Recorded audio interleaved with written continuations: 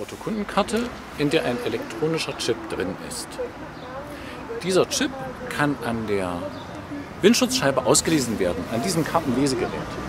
Wenn für diese Kundenkarte eine Buchung vorliegt, dann springt die Zentralverriegelung auf. Die rote Lampe wechselte eben auf grün. Jetzt ist das Auto geöffnet und der Schlüssel ist im Handschuhfach. Ich entnehme den Schlüssel, nutze das Auto wie ein ganz normales Auto.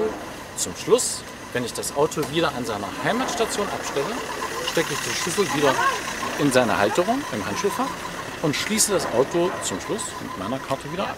Das war's und ich gehe.